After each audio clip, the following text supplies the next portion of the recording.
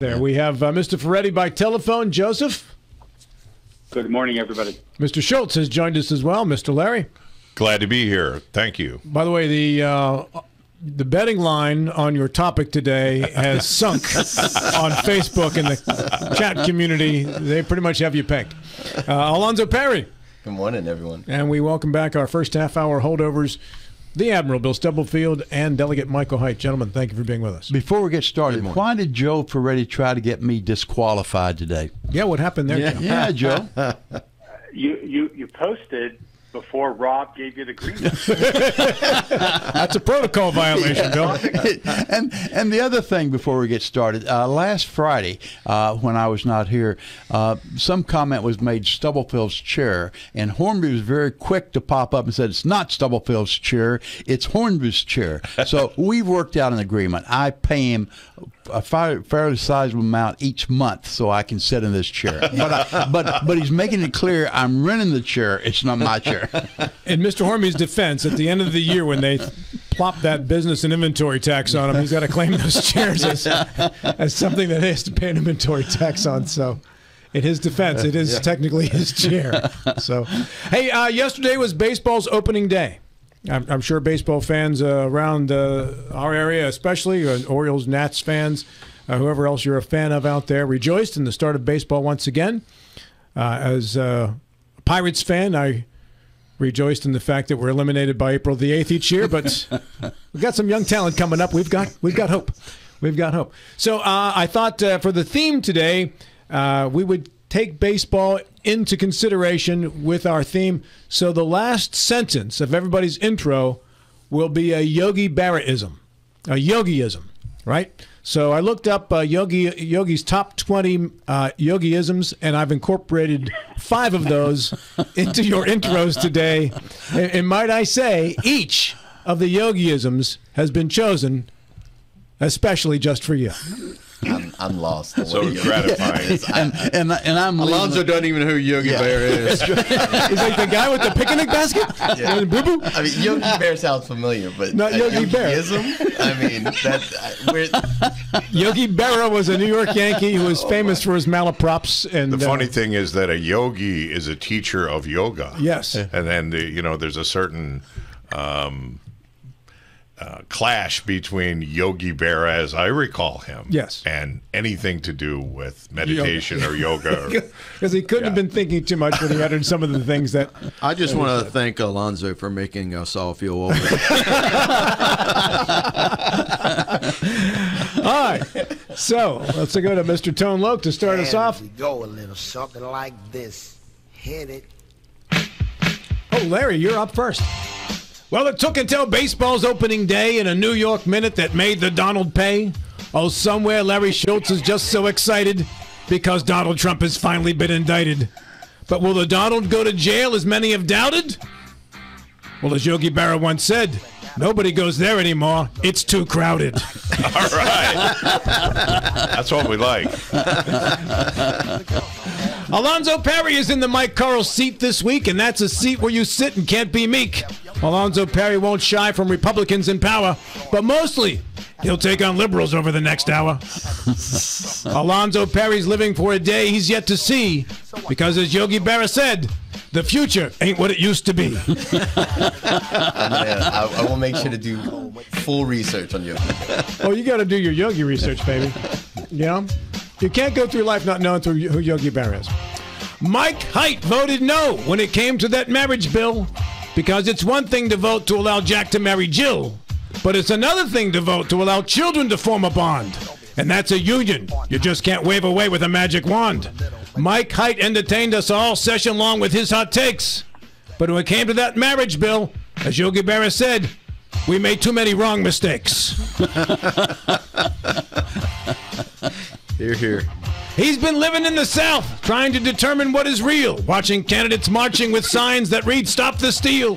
If Joe Ferretti was a betting man, he'd bet against the chump that claimed the message would be stale that was delivered by Donald Trump. And so just like the game ain't over till it's won, as Yogi Berra said, this message won't be over till it's done. Excellent, Rob. Excellent. You know, you got to let those yogis kind of float around the room sometimes. It takes a minute till they land. But when they land, you go, hey, it's pretty good. Most recently, Bill was asked to tell some famous stories about his former Admiral life and his former Stubblefieldian glories. He dazzled the crowd and made them laugh and made them smile, and closed with a gem he said they should remember all the while. Wisdom can be found by walking through open doors. And as Yogi Berra once said, always go to other people's funerals or they won't come to yours. Rob, collectively you did well. You're right. You're on stairway to heaven with these. You know, I had a good writer. Yogi Berra took care of the punchline for me in each one of those, so the first 5 flow easily after that. You know, he was a phenomenal catcher and Hall of Fame and the like, but he's best known for his yogaisms. And there's another one right there, yogalism. Yogalism. You invented a new word. Yeah, well, you know, there's no doubt about that. The way I butcher the English language, there's no challenge. You know what? Well, you know what? You're still second because Craig Blair made up a new word on this show once called fruitation. When he's talking about something that was going to be coming to fruition, he called it fruitation. I think I was out there listening when that happened. And Rob never forgets. I do remember. Is Craig Blair from an apple family, from one of the orchardist families? Maybe they have a special lingo. It could be. But I enjoyed that one, and we did not let Craig get away with it when he did. We go to issue number 1, and for that, we go to Joey Toots Ferretti, our leadoff hitter on the day after opening day. Rob, with your undeniable talent, I beg you to let me enter into your contract renewal negotiations with Mike Hornby as your agent. It's yours. It's totally yours, especially since I found out from Travis Bagent yesterday, agents only take 1 or 2%. Here, I thought you guys were taking like 10 or 20. 1 or 2%, it's all yours. Hold on, that's a misconception. Here comes the negotiation. I think lawyers should do the same thing. The cut that you guys take, 1 or 2% seems fine for an agent. Should be okay with attorneys. Yeah. You're not going to get away with paying me 1 or 2% to sit down with Mike Hornby. The legislature just did it for free. Yeah, that's hazard pay. well, look, I'm a giver, okay, and I like to think of myself that way. And I'm going to leave the Trump indictment to my good friend Larry Schultz because I know he's just jumping at the bit, even though that was my number 1 topic. I'm going to let that go. That's generous. And I thought we would examine this relationship between the county council and the lobbying company that they have. No, I'm just joking.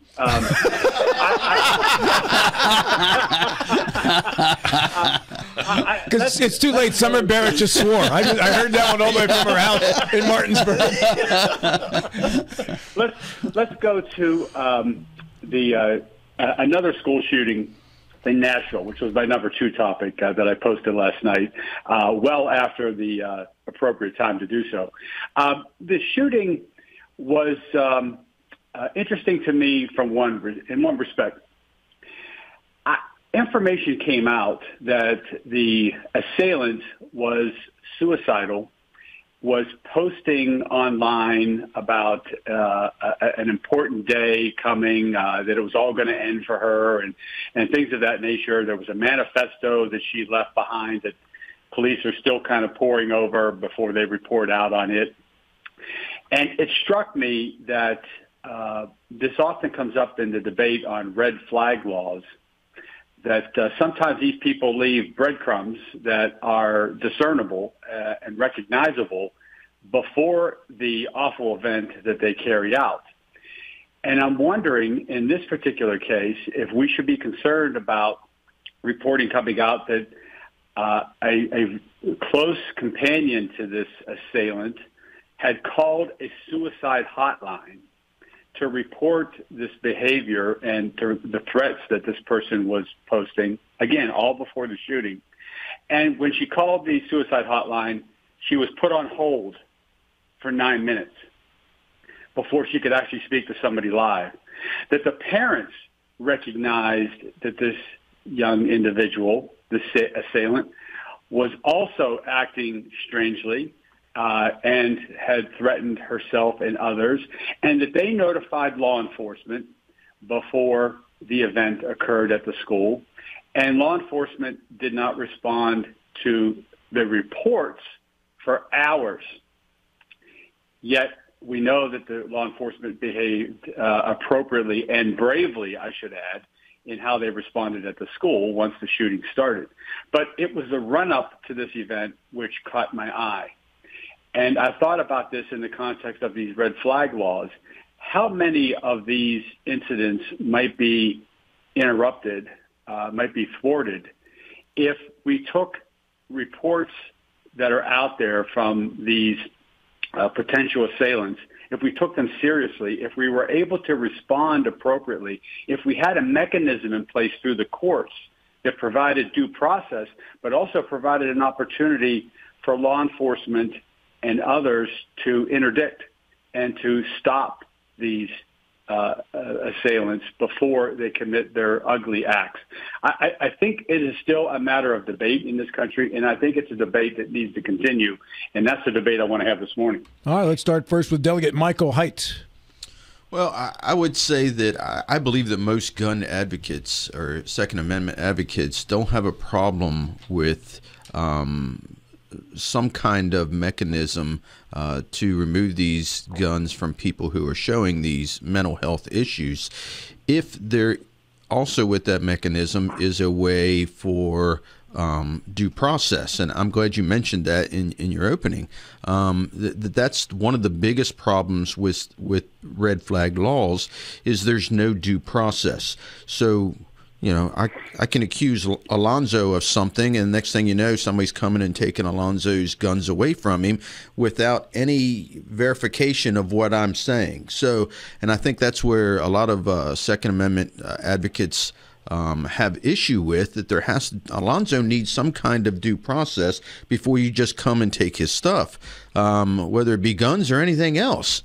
And that's the problem sometimes you have with red flag laws in their context right now. I would have to agree with you, Joe, that it seems like there were a whole lot of breadcrumbs here, and why no one acted is beyond me. It seems like we're very reactive in this kind of issue and not very proactive in this kind of issue. Somebody should have been at least investigating and looking into the situation, especially when you have second party individuals calling, and they're calling not just suicide hotlines but also calling law enforcement, and that's an indicator that law enforcement needs to be getting involved.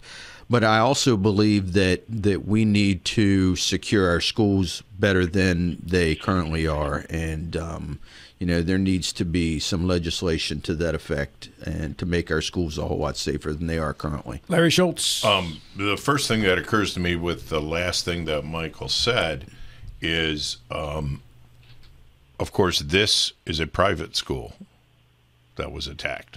This isn't a public school.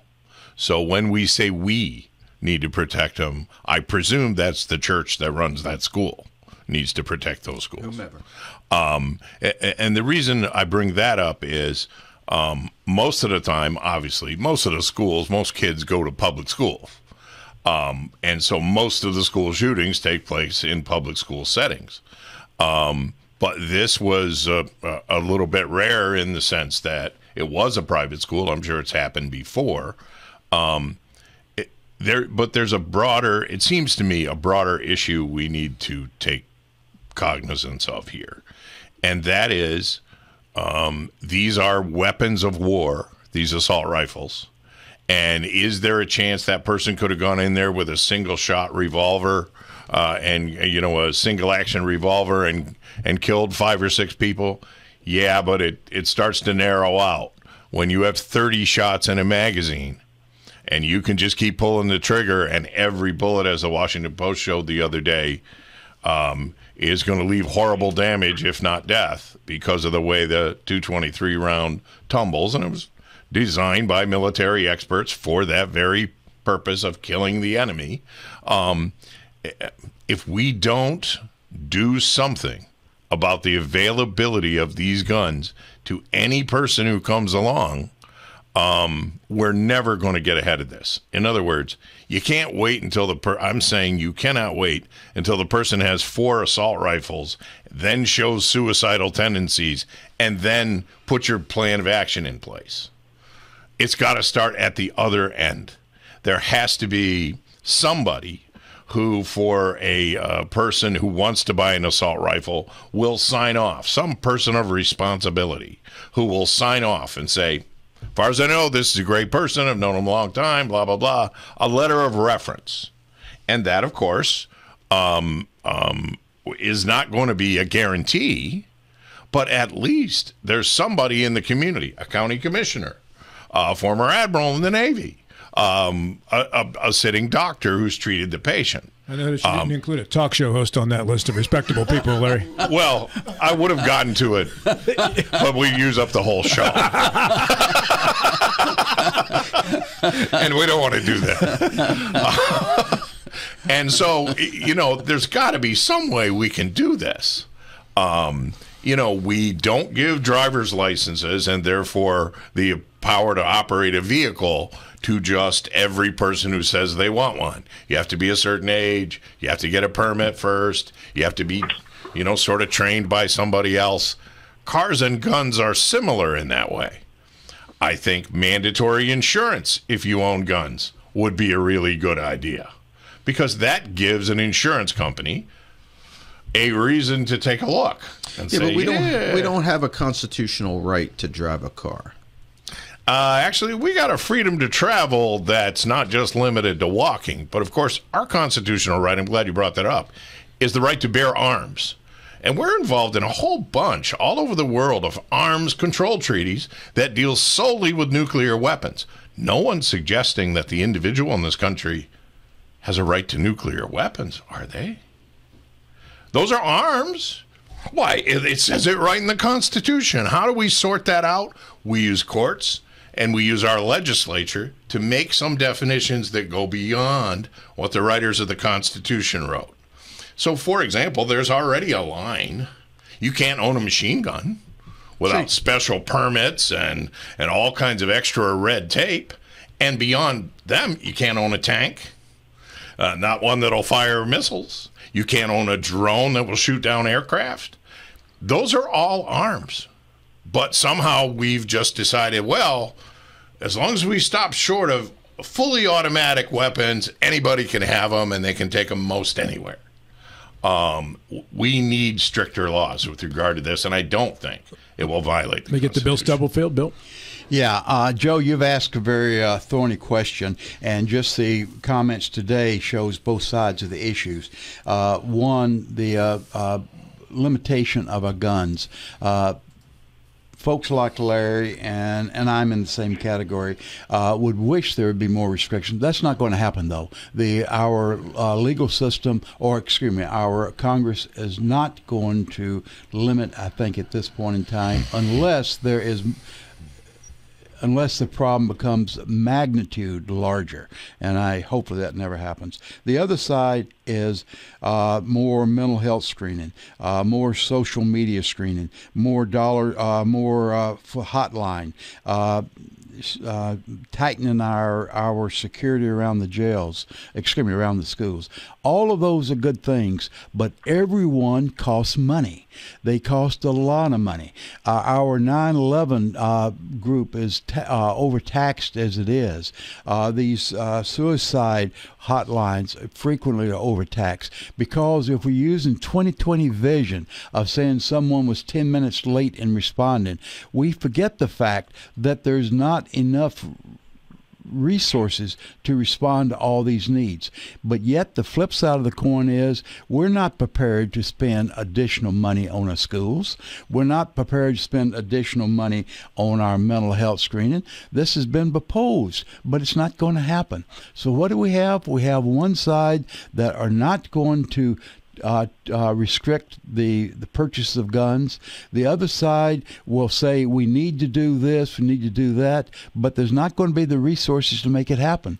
So it's going to be business as usual, unfortunately. And that business as usual is going to require or going to result in more and more people killed. And really, really unfortunate about all this, so often it's the children that are the victims. I would sure like to find a solution, but I see these two conflicting views. Neither one are going to compromise. In one case, there's not enough dollars. The other case, it's the argument for the Second Amendment, and they're not going to compromise on that. Alonzo. Well, there's not going to be any compromise because it's really just a silly notion, right? To entertain that, you know, there needs to be some type of red flag law or something for, you know, this particular issue, simply because when we have early intervention, and then what? Okay, we take their firearms, we put her in a mental facility, or him, or whatever their pronouns are, and then from there, and then what? We cannot legislate away evil. People are going to act whether we want to or not, and I feel terrible for the families that have lost their child. I feel terrible for, you know, the families that lost a teacher and this horrific tragedy. But, you know, I want to thank the heroism of law enforcement, who was there in minutes, you know, when this event was happening. And I also want to talk about, you know, what the data is saying, right? There is 0 shootings inside of schools where the teachers have the ability to be armed. There's 0%. There's the rate of murder in this country is 56% of people that are convicted of felonies. 56%. That's more than half of all murders. And they have some of the most stringent gun control regulations put on their person. It doesn't work. You know, it's not so much that this isn't a problem that doesn't need to be addressed, or we can't go back and forth on how to fix the problem, but we fundamentally disagree on the premise that is being set here, that there is something that we can do physically, to some structure, some mechanism to legislate away, I mean, just terrible, egregiously bad behavior, and that's just not the case. Comes back to you, Joe Ferretti. Well, I'm a little dismayed to hear the defeatism in the group. I understand the heavy lift that there is in trying to deal with this problem, but I can't accept that kids being mowed down at school is something that we have to accept for our society. I just can't accept that. We have to, if it takes money, then find the money. If it takes effort, if it takes a court system that ensures due process, to ultimately save a few lives of these kids going to school, then, I mean, let's try. 21 states have red flag laws. Tennessee does not, but 21 states do. And it's, you know, we've got right now a laboratory situation going on in this country where we can see if that works. And the data will come in eventually, and we'll find out if it works or not. But at least we're trying. But to sit back and collectively shrug our shoulders and say, oh, well, this is just American society. Good luck, kids. I just can't accept that. So I'm looking for ideas. I know gun control is an issue that's out the window because there's over 400 million guns in this country, and we're not going to control them. But, you know, with rights come responsibility. And I'm calling on the NRA, and I hope Art Tom's listening. You know, it's great to advocate for guns, and it's great that Missouri passed a law that there's no age limit on owning a gun in Missouri right now. I mean, that's okay, great. Your constitutional rights upheld. But with those rights come responsibilities. And when we show as a citizenry that we can't handle those rights safely and effectively, we have to do something. And I hope that we'll continue to examine issues like red flag laws and eventually vote them up or down. But let's take a look at some of these efforts that are being done to thwart this mayhem that unfortunately now has kids afraid to go to school. If you're worried about CRT and you show up at the school board meeting, you know, all the power to you. You have a voice, you have a right. But my gosh, you know, sit down and talk to your kids and ask them what the real threat is going to school in their minds and try to deal with that. I think that's what we have to get as a mindset in this country, not to give up. And that was the point I wanted to make. The kids are in the capital of Tennessee today, I understand it, or late yesterday, whatever it was. Yeah. And you're right, Joe. This is when you talk to kids. This is a big concern for kids, and I think because we as adults will never find a solution to what we're debating here today, the only response is to be armed in response. I think every school needs to move to have some type of armed security on campus at all times, whether that's a sheriff's deputy or private security force that's well-trained and ready to defend. But that's where we are today in 2023, because this other stuff, it isn't getting solved anytime soon. At 9:12, Joey Tort's-Ferretti joins us via telephone, and in studio, the Admiral, Bill Stubblefield, the Sarge, Delegate Mike Height, Alonzo Perry in the Mike Carl seat, and the always charming Larry Schultz, sporting full beard, ready to rumble. And with issue number 2, we go to the Admiral. Rob, I'd planned to ask a question, has the portal been good for college sports? But after listening to the discussion around Joe's question, I'm going to go with something more serious. I look at the polls of Trump and DeSantis. Trump's poll numbers are going up, and in excess of the 30% of hardcore people said they're going to vote for Trump regardless. Some of the polls show him as much as 40-45%. DeSantis, in contrast, the last few weeks has started going down. 2 questions I guess I'd like to ask the panelists. One, what do you make of this? And why do you explain Trump's numbers going up, DeSantis going out? The second question is, if this trend continues, will it broaden or tighten the field of potential candidates besides Trump and DeSantis? Well, as I said last week, when I want fair and unbiased analysis of Donald Trump, I go to the man at the head of the table. A fair and unbiased analysis of Donald Trump, Larry Schultz. I'm very happy to provide that exact kind of analysis.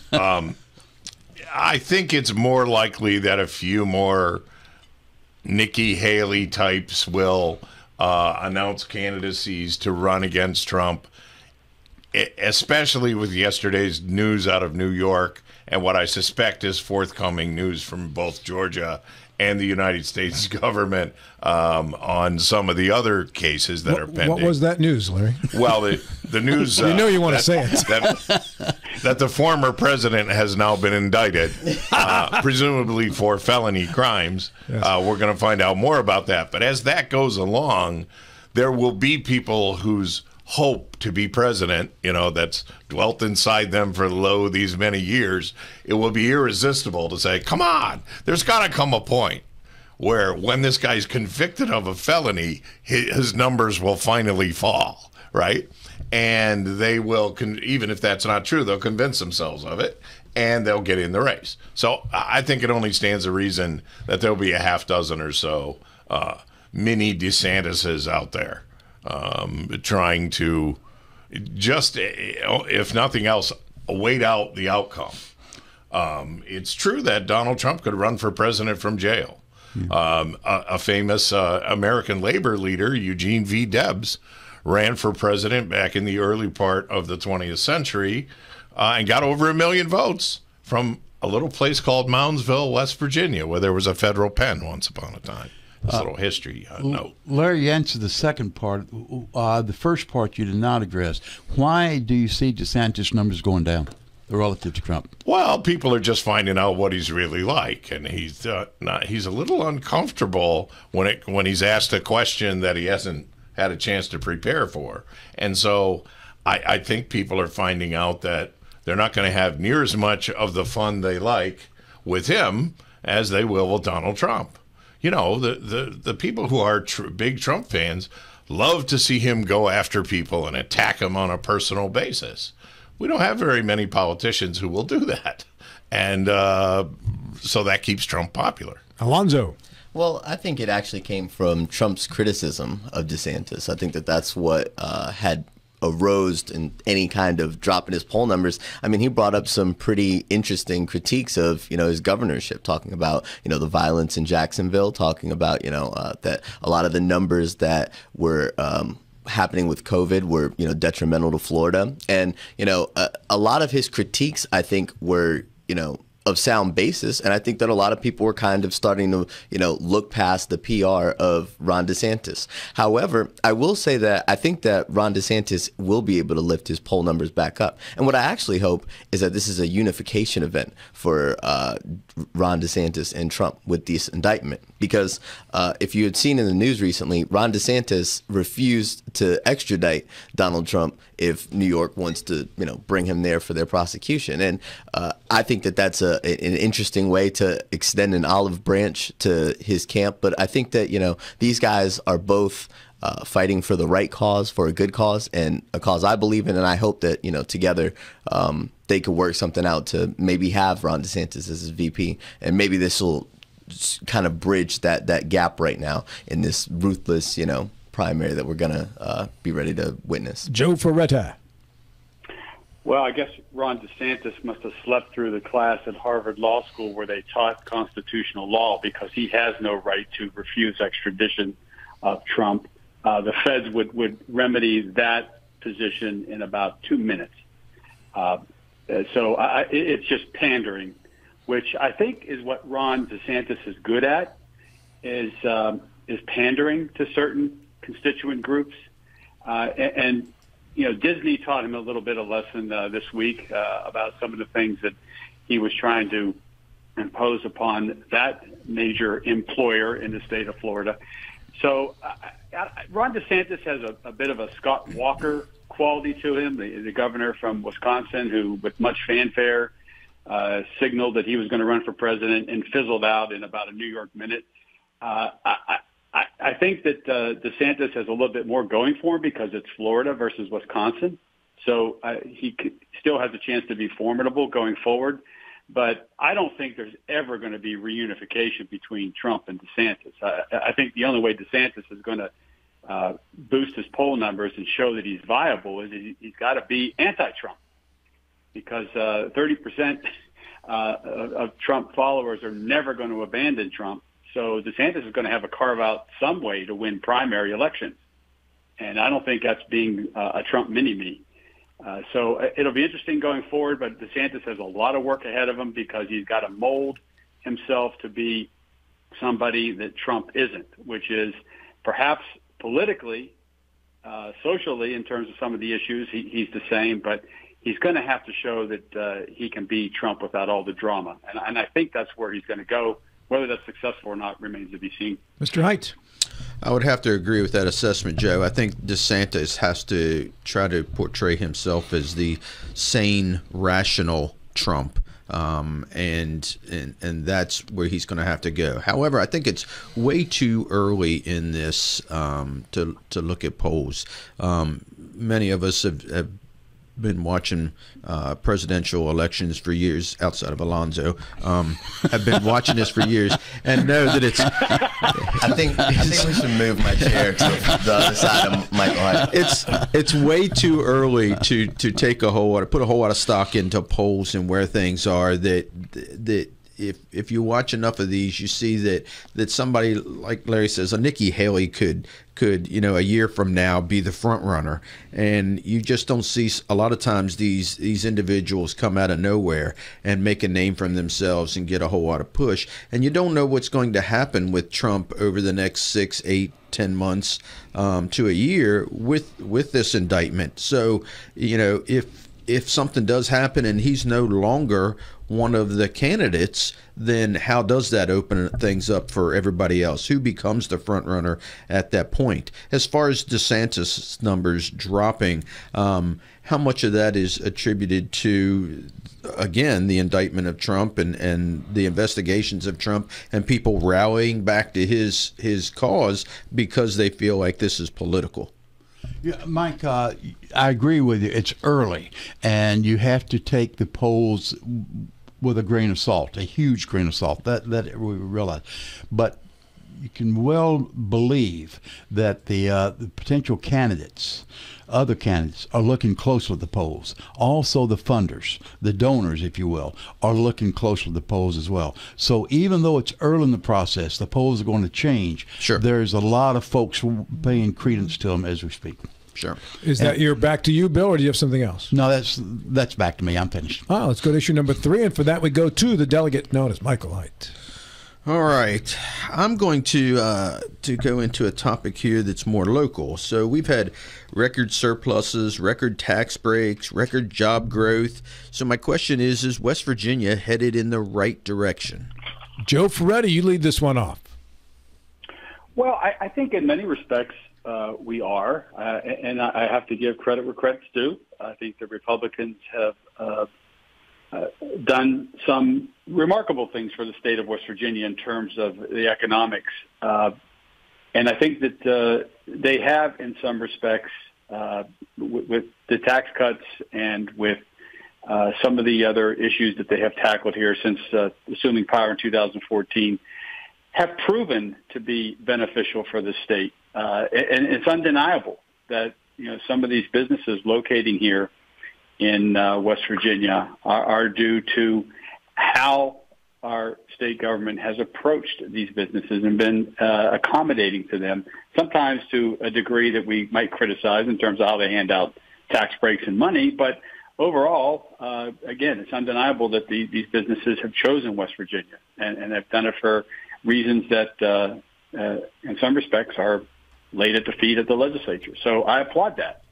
I will add a caveat, of course, which is, as Mike Hornby pointed out last week, be careful that you don't let hubris and the spoils of success go to the point or extent where you start imposing laws and doing things in this state that are not what the majority of West Virginians want. And we can see that happening in certain respects in some areas, hot-button issues like abortion and guns and things of that nature, where large constituent groups were opposed to what the legislature was doing, and they went ahead and did it anyhow. And there was a lot of criticism about the lack of committee work and the lack of public hearings and taking evidence and testimony in public so that these issues of the day could be aired. So, with that small caveat for the legislature, Mike, I agree with you that in many respects, it's hard to say that West Virginia is going in any direction but the right one right now. Mr. Stubblefield. Yeah, and Joe hit a lot of the points I was going to make as well. And Mike, we all applaud or we all recognize as record surpluses and job growth. My question is, if we look at this in the absolute sense, the answer is yes. If we look at it in the relative sense, then I don't know if our income is unique at all, because thanks to COVID dollars, all states, or not maybe all, but vast majority of the states are experiencing the same thing we're experiencing in West Virginia. So you can carry this argument only so far, that our record surpluses are a product of our legislation or our looking ahead, and that's to some degree right. But also a lot is credited to the massive amount of federal dollars that came into West Virginia and every other state that peaked or not peaked, but boosted our revenues. Mr. Perry. Well, I think that the GOP, especially, or I'll just say the whole legislature, I think they did a great job financially. I think that we're starting to see trends of growth in the state that are going to have implications for my family and generations down the line. Now, one things that I want to see in order to really speak in the affirmative that the legislature is going in the right direction is structural changes. Our Constitution is, a Depression-era Constitution with a lot of provisions. That's from sitting next to Stubblefield. I don't have my coffee this morning. It's but no. I'm just going to blame Bill. There's a lot of provisions in there. Come on, Ferretti, take up for me. I was trying to stop myself from making a big mistake. But no. But any provisions that I think that do need to be altered. There's things in the education section that need to be changed. There's things that are even in the financial aspect with, making we're one of the hardest states to manufacture in because of some of the issues with our Constitution. So I think if we trend towards reestablishing a lot of those portions and continuing to pursue, the social conservatism that people are moving into this area for, they're fleeing from these blue states. So to say that, the things like abortion or whatever, they don't support what West Virginia is doing on it does not fall in line with the data set or with the trends in people moving in this area and the state of West Virginia whatsoever. So I think that we are going in the right direction, but I think that those are the really aspects that we need to nail down or to make sure that we're really trending in a good direction. Mr. Schultz. Yes. We were talking earlier about potentially increasing the security footprint at our schools. But the fact is, we can't even fill the security footprint at our prisons.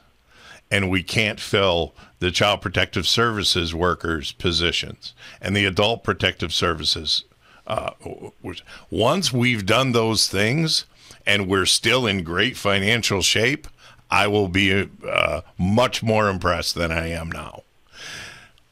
One of the things we did was cut taxes for everyone in the state while ignoring Child Protective Services, Adult Protective Services, and the jails. We're not going to be able to come up with new money to make the schools more secure if we can't pay for the people who are already here, who are adults or children who are in terrible strain. And so I want to see when the revenue side plays out against the spending side. It's easier to cut taxes than it is to find new money to pay for things that our state desperately needs. So to me, the jury's out. I want to first compliment Delegate Michael Haidt for not doing the cheetah and springing over the table and going right at Larry. I was watching Haidt, and it reminded me of when you're training the dog to not chase that ball, and it's just going. I want to go, but I'm going to hold back, and it just doesn't go. And you give him a treat. So, Mike, I'm going to give you a treat. You go ahead and respond now to Mr. Schultz. Well, let me first say that there was money allocated for CPS workers this past legislation. There was money allocated to make schools safer this past legislation. We haven't forgotten about the correctional officers, and I know that's an issue, and that's why I set up the trip to the local jail to try to address that with the other delegates to see what their issues are. And I think that's something that's going to be addressed. I think there's a couple of different issues here when you look at it, and the question I asked was based a lot on the fiscal aspects of what has been done in the legislature, but there are two aspects. There's a fiscal aspect and there's a social aspect. And I think fiscally, the legislature over the past decade has done very well, and West Virginia is going in the right direction. But there are some on my side of the aisle that believe that there are social aspects that need to be addressed as well. And when you talk about abortion, that's one of them. So there's some of those social aspects that we do feel like need to be addressed, and we are addressing those a little bit at a time. But I think you talked about Delegate Hornby and his saying, let's be careful. Let's be careful not to go too far right. That if we go too far right, there's always the fear that maybe that we allow the more liberal Democrats to get back in power because we've gone too far right in a lot of different aspects. And I think that's why the left lost a lot of power, is they went too far left, and they weren't the West Virginia Democrats of old, where they were more moderate. So there is that fear, and you have to be careful. There are some very radical legislators on the right down there. There are individuals who don't think women should be wearing pants. They should all be in dresses. So you have to fight back against those types of individuals down there. You're not making that up either, by the way. I am not making that up. And sometimes when you hear some of the stuff that comes out of their mouths down there, you just shake your head and you're like, wow, this is almost fascism, what you're talking about. Luckily, they are a very, very small group of people, and I hope it stays that way. I think socially and fiscally, West Virginia is going in the right direction, and I'm proud of the things that are going on in the state right now. I want to ask a question based on something Larry said, and that was in regards to the fiscal health of the state. And I think Larry is implying that some of that health is based on we're not hiring people to fill these open positions. I think you pointed out earlier that money is already appropriated and budgeted, and because the corrections department is down, say, 60 officers in Martinsburg, it doesn't add to the surplus because that's money that the department already has. Yeah, the money's there in their budget to hire these individuals. So you don't count that as surplus if they don't fill that position. No, those are not surplus, and that's an issue around the state, and a lot of different positions around the state that there just aren't the people to fill those positions. And that's not just a government issue. That's in the private sector as well. I have the same issue in my own business. Mm-hmm. Alonzo, you were shaking your head about Republicans should not go too far right. Well, because I think that it's just... And now you have an Attila the Hun sticker on your car for delegate. It's a ridiculous notion. I mean, take, for example, the transgender bill that was just recently passed, and there was an amendment added to it that it really wasn't necessary, right? But a lot of legislators thought, this is a reasonable compromise to make sure that, we can at least start on something, right? They probably thought it was too far right to not have that provision or that amendment in there, and I fundamentally disagree. I think that it's common sense to say, hey, maybe we shouldn't allow kids to, mutilate themselves or get life-altering hormones that are destroying their bodies, And so, what amendment are we talking about? The Tabuco amendment to House Bill, I think it's 2882. I think that the amendment that was added to it's ridiculous, and it's not so much that there are aspects where you could say, yes, sure, there are just crazy people that have crazy ideas, and that's fine. But just characterizing it as, that is just far right, or there's something there's this element that's just out there, we can't define it. It's just it's not something that I can agree is a positive thing. There are social conservative issues that people care about because they see it as a threat to their way of life and what they find important. 60 seconds, Bill. Well, you need to get Joe in sometime. I don't think he's responded to this one. Yeah, I thought Joe started it off. Oh, did he? Okay. Yeah. Alonzo, fundamentally, I disagree. Tell me how to run this show. Put you on my list right now, Stubblefield. Well, I was looking out beside your name for next week. I was looking out for my buddy Joe Ferretti. Point that you made earlier that implied that people were coming in the state in droves because of our social conservative issues. Well, the last census indicated that's not the case. People are leaving the state. I'm not saying they're leaving because of the social conservative issues. That's incorrect. I have to interrupt. That is absolutely incorrect. That the net migration of the state of West Virginia is positive. There are more people moving into West Virginia than are moving out. We just have a higher death rate than we do people being born, and that's why we're decreasing in population. It's not because of the migration. But we do not have this massive migration coming into the state just because of social conservative issues. No, we have old people. Net positive. Unhealthy. But we have old people, retired people coming into the state to buy cheap real estate in places like Great Cacapen. And we have young people parting ways with the state forever. That's going to mean that the whole death rate versus birth rate thing is going to get worse and worse and worse. In other words, there's something to what you say, but it's not all that great. And on that take, we head to the break here. Joe stays on the phone. And when we come back in the next segment, it'll be Larry Schultz who leads off our next topic. As we move on to issue number 4, we go to attorney at law Larry Schultz. Yes, and this goes back to the school security issues we talked about earlier. Does anyone on the panel believe that teaching children of young school age the run, hide, fight means of dealing with an attacker at the school is causing any psychological damage or can cause psychological damage to these little kids? The reason I ask it is a personal anecdote. a friend of mine who has a daughter who we'll call Becky, who's 6, she recently had to go through red alert training in her school. And she came home with some questions, as you might imagine a child would. And they got down to it. And what she said was, well, what if I do all those things and it doesn't work? And the father told me he couldn't answer the thing because he couldn't keep his voice steady. And so, as often we find in our families, the mother, being the stronger one, said, you're going to tell him your name is Becky and you're a good person. It's just a heartbreaking thing to think about. A 6-year-old who's terrified of non-existent monsters that come and get you in your sleep has to worry about real monsters in their school. Is the training going to make that better or worse? I guess is what I'm asking.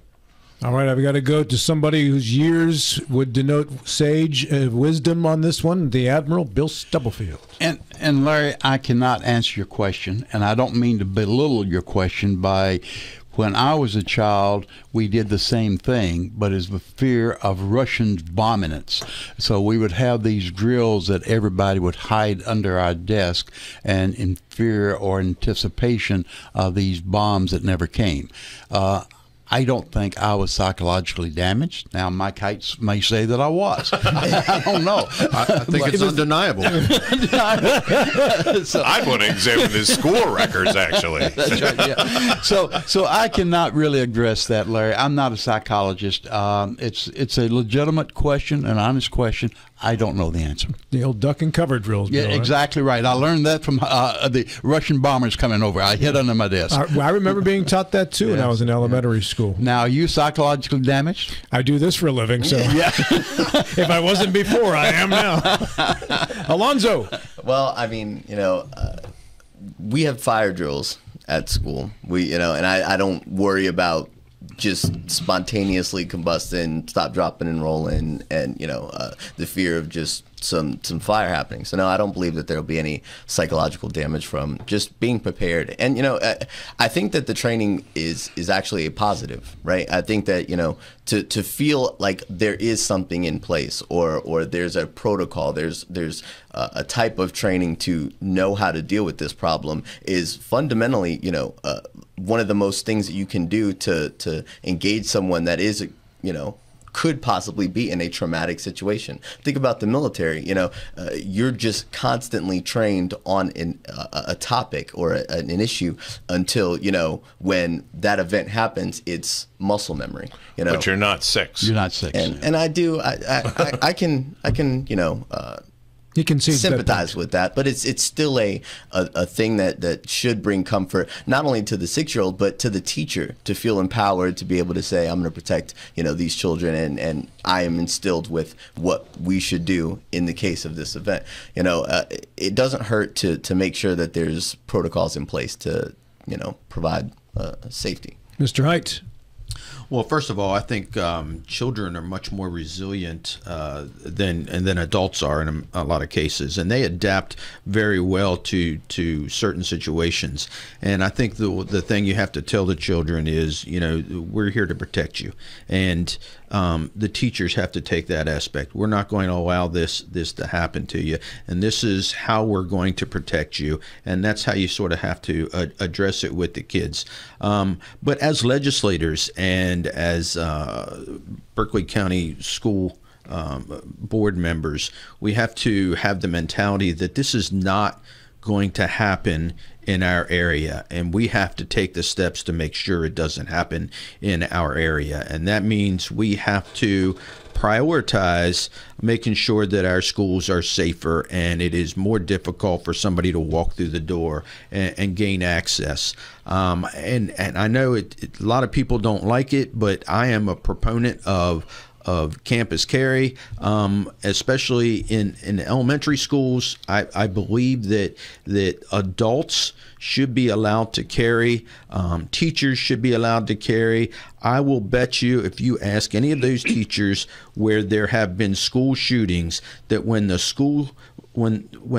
shooting started, ask them if at that point they wish they had had some kind of weapon to defend themselves and their children. I'll bet you that the vast majority of them would have said yes. I think we need to allow teachers, administrators to be armed if they so choose, and they have the training to do so. Go ahead, Mark. Finish. Go ahead. Mr. Ferretti.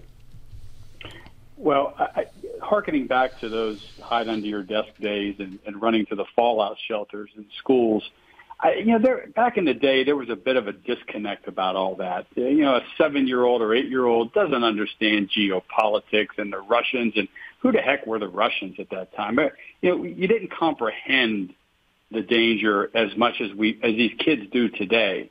And one reason is because of the internet. An 8-year-old or a 9-year-old can go home and look online and see images of kids holding hands, crying as they're let out of a school because some of their classmates just got slaughtered. And the information that's available to these kids through their own ingenuity of searching online is such that there's that disconnect isn't there these days. It hits home much more easily. So I do wonder about the psychological effects that have on these kids going to school.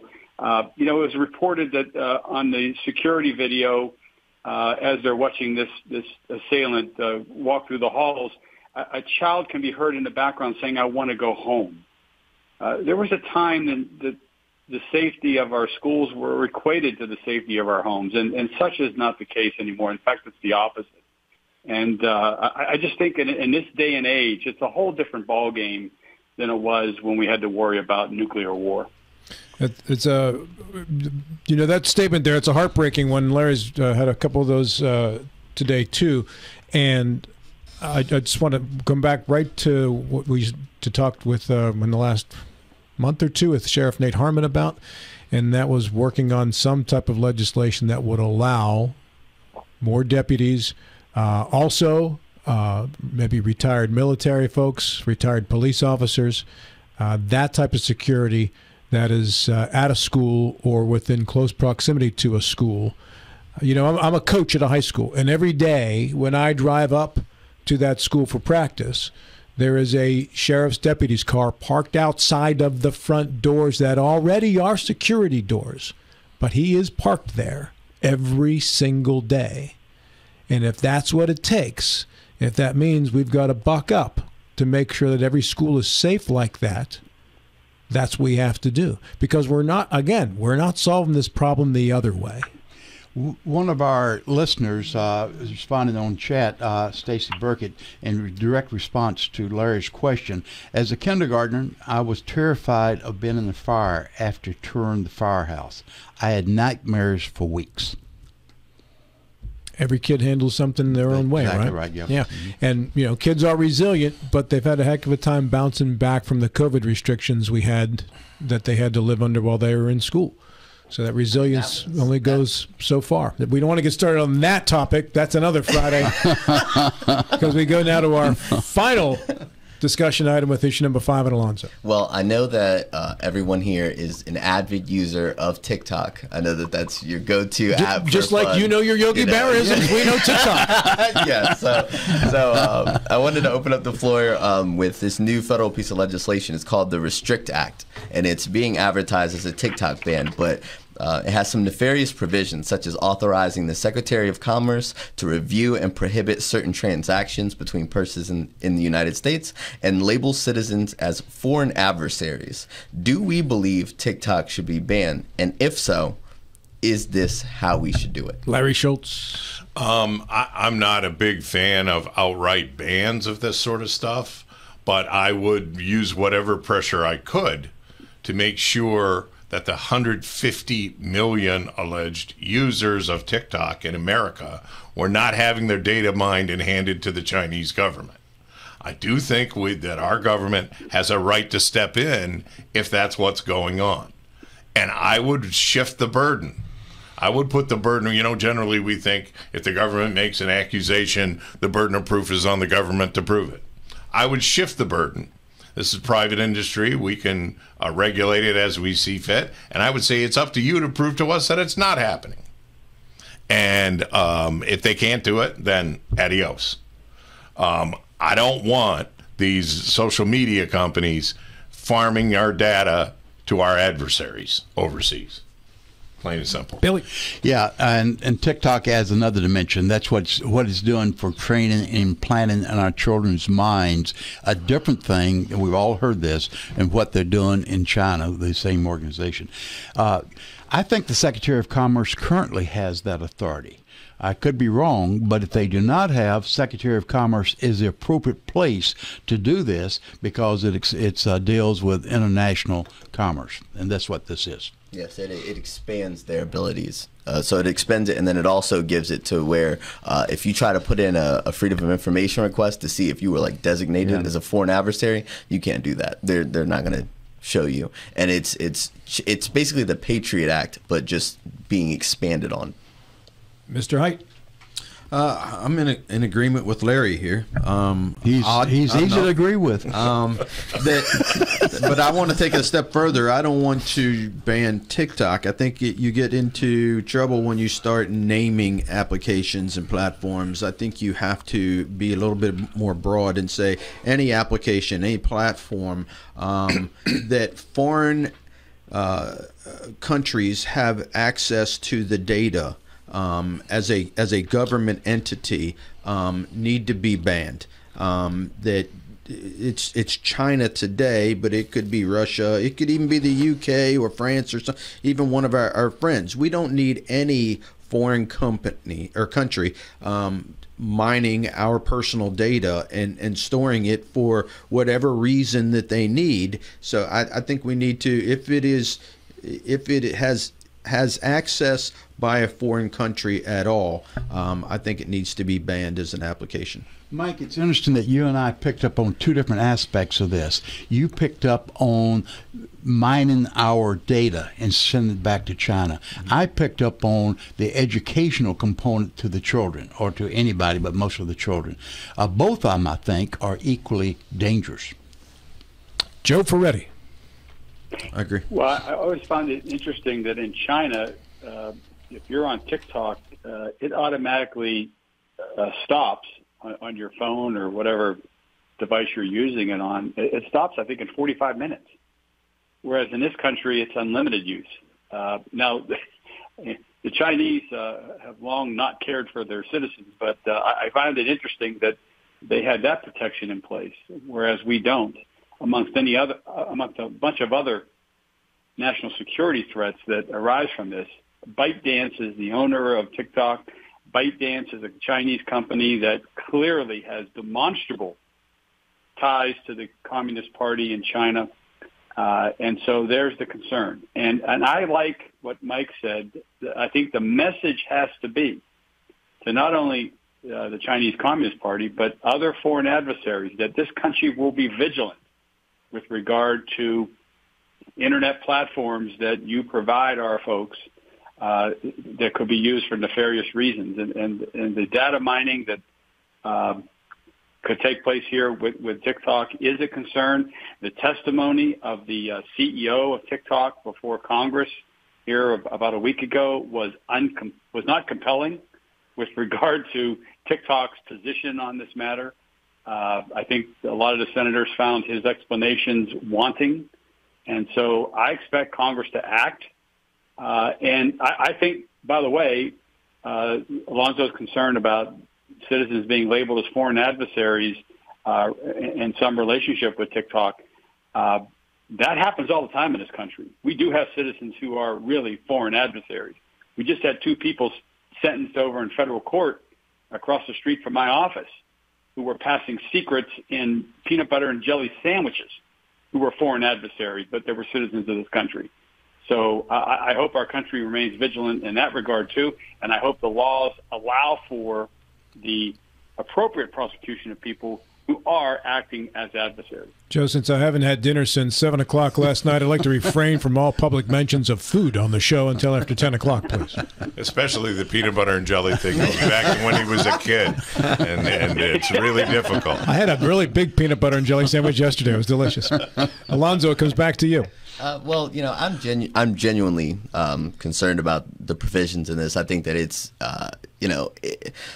aside from that, let's talk about, first, the CCP has a big red phone in every corporation there, right? I mean, the government there is in control of their corporations. They get to direct, who's the CEO, what's going on in the company, what their objectives is. And I think that that's why, this is scary. It's also unprecedented that this is the social media site with the largest influence, outside of an American social media site, so their goals and what they're trying to obtain is, it could possibly be a Trojan horse. We have no idea. And then lastly is, TikTok itself is malware. It is spyware. It's sure, it's an app that has, videos on it and producing stuff like that. But, American companies have that same type of role without the implications of data mining and also controlling, the information that our kids are looking at with it. And we all made really good points, but I think that banning TikTok has to be in the affirmative.